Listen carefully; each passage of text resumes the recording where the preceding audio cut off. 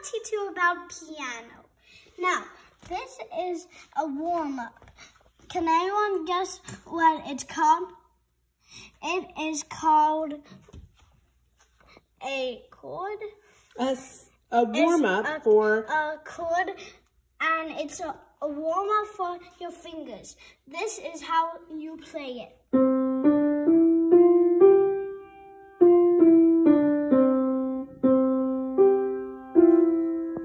Now here's how you play it on the treble clef.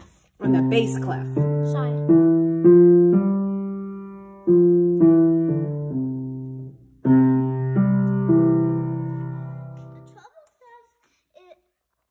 This is a treble clef, this is a bass clef. A treble clef is playing a lighter notes like this. Higher notes. Higher notes. And can you tell us about these notes right here?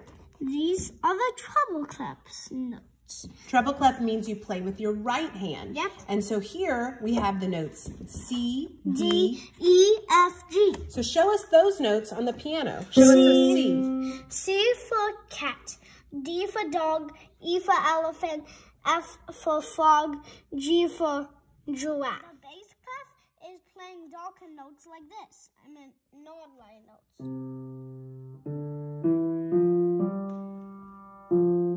So, as you can see, it's still the same letters. C, D, E, F, and G. And you're playing them on the same spot on the piano. This is the C, D, E, F, G. And then you can keep going to A, B, and then it starts again. C, D, E, F, G, A, B. C, D, E, F, G, A, B. For the whole piano. You can play a fairly easy song using only these three notes. C, D, and E. And it goes like this.